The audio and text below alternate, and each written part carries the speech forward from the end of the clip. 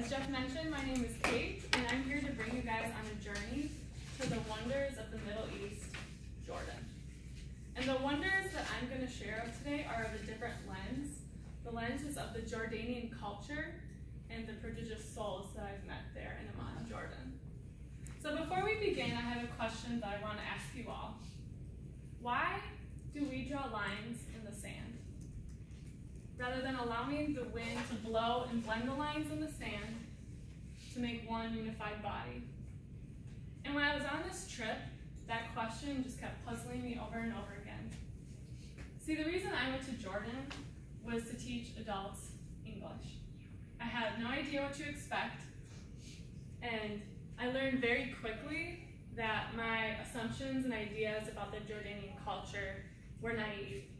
And I learned that what I was raised to believe about Muslims, because it's a very predominant Muslim culture, was just crumbling in front of me because the truth was staring right in front of me. And what happened when I went there is just an amazing experience I want to share with you all. But first, I just ask that you guys all know that I'm trying to be sensitive of other cultures. And I just ask for your grace as I share my experiences. Jordanian culture is so hospitable, it blows you away.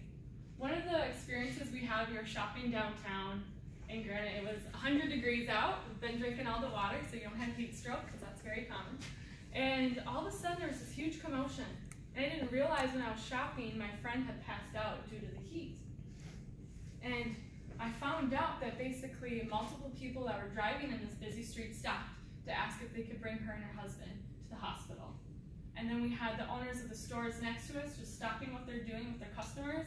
They come to ask us, do you want to come inside? We want you to sit, relax. It's too hot out. And what I witnessed was the store owners actually carrying in my friend and putting a fan on her, giving her water. Every aspect was just so caring and hospitable. And it just blew me away.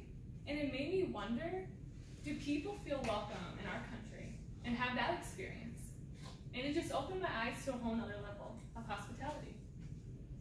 Another aspect of the culture that I learned is a very common misconception about how women dress modestly in their culture. So in Muslim culture, especially in Jordan, they wear a hijab, which is a head covering that covers their hair and their neck. And then they'll wear modest clothing that covers their legs, their elbows, and their chest. And what it resembles in their culture is to honor themselves, to honor your family, and honor the community that you're associated with. Because in that cultural lens, it's all based on honor and shame, right? And so they have an ad there that really helps you understand the misconceptions between the honor and shame aspect. And what that is there's two women. There's one woman from like a Western culture wearing more provocative clothing, although we know not everyone wears provocative clothing, right?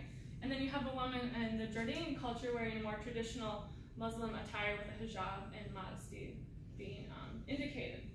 And you see the woman from the Western culture, and they show her thoughts, and her thoughts are, oh, that poor woman, she's oppressed. She has to cover her body. But then it's funny because you see the Muslim woman looking at the woman with the provocative clothing and thinking, this poor woman, like, why is she being oppressed to show her body? That must bring such shame to herself and her family. And just having this exposure and the insight from the people there, it just gave me this whole understanding that I'm not looking at men as oppressors. I'm not looking at women being oppressed. What I'm really seeing is the woman in front of me smiling and not her hijab. What I'm seeing is men and women in front of me that are just weak.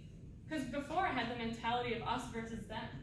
And it just gave this whole understanding of what it really means to have a culture around honoring your family and yourself, but also to honor your community because their whole culture is centered on their community. And one of my favorite experiences in Jordan was teaching English. There was men and women of all ages. And one of the profound moments I had was a gentleman had actually fled from Sudan with his sibling to escape the recent genocide in their country, and the rest of his family is still there. But we had asked the question, what do you wish people knew about your country? And his response, it jabbed me. And what what he said was this. He said, I wish people knew that Sudanese people are good people. My country, the government might be bad, but the people are good. And you could just see him like filled with hurt and sadness, and you could just see the sincerity. And honestly, I started crying because you could just see the struggle that he was going through. And then something beautiful happened. The woman in front of me looked at me with her head tilted, and she goes, you care, like within total disbelief. And then another woman asked if she could give me a hug. And it was just like this beautiful moment of us all coming together and realizing we all have struggles, we all have hardships. And the best part of it too was I got to hear from this gentleman. 2 days later, we asked about your biggest dreams, and he said his biggest dream was to help people be happy. And I believe he will succeed. And lastly, the woman that asked to give me a hug, she actually asked for my contact information because she wanted to be lifelong friends. That's what she kept saying. And she insisted that she would give me a gift before I left. And understanding the culture of hospitality, and that's the way they honor people they love, I couldn't turn it down. And I was supposed to bring the gift, but I forgot it. It's okay, I'll bring it next time. It's this beautiful blue box with a bow on it. And inside it was a purple pendant, a necklace pendant that her grandfather had given her, that she insisted that I keep. And I kept telling myself, don't cry, tears may happen, who knows. But it just helped me realize how hospitable and how generous the people are there. And it just was this overwhelming sense of love that I didn't expect that I would experience. And I learned that my limited understandings helped me actually want to be more hospitable to other cultures, and it helped me understand that we are more connected than we realize. And lastly, it made me believe, or try to understand the question, why do we draw the lines in the sand? Well, I believe it's just this lack of understanding of other people. I think it's afraid of being vulnerable, that we might be wrong or they might be right. But regardless, I hope that we all can be challenged by our beliefs and our ideas, to be the student, to be vulnerable, because if we did, we would realize that we would experience love. Because people are people everywhere you go. Thank you.